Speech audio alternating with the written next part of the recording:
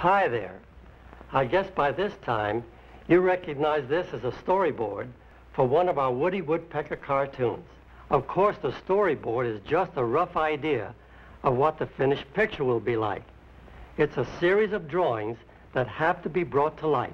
Oh, that shouldn't be hard. Well, maybe it shouldn't, Woody, but it's a lot of work. After the director has timed his picture, he goes over the storyboard with the animators who will work on it. He explains the story in detail and the personality of the characters.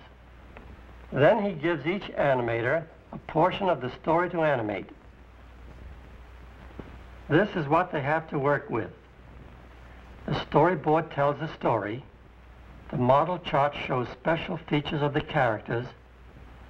The layout is a drawing of the stage setting in which the action takes place.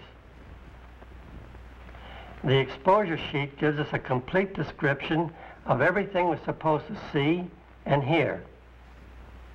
On this one, the scene opens with Woody in a chair.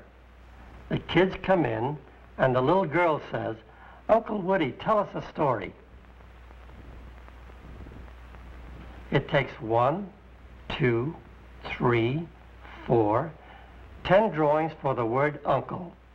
Then Woody starts here and ends here.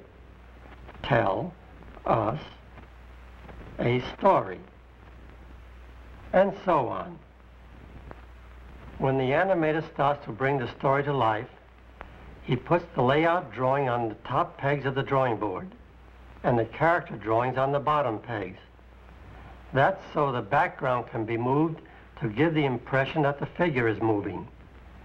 When the first drawing is finished, the animator places a second sheet of paper on the pegs and makes his second drawing.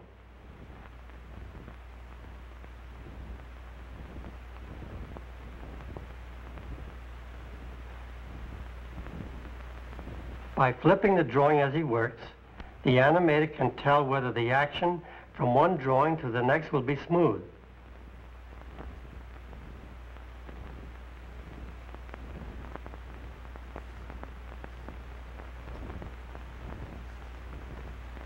The faster he flips, the faster the action becomes.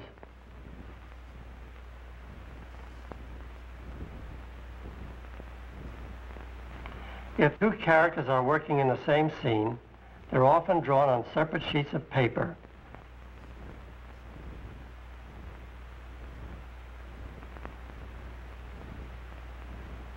The animator actually makes only the key drawings in a scene.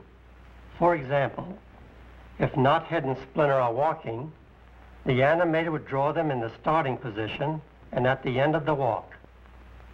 He would indicate the number of drawings he wanted in between.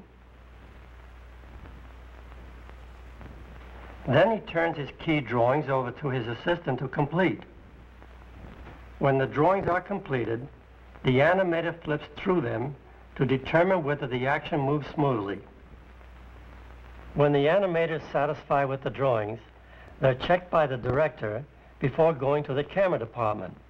On one of these shows, we'll follow along and see what happens to them there.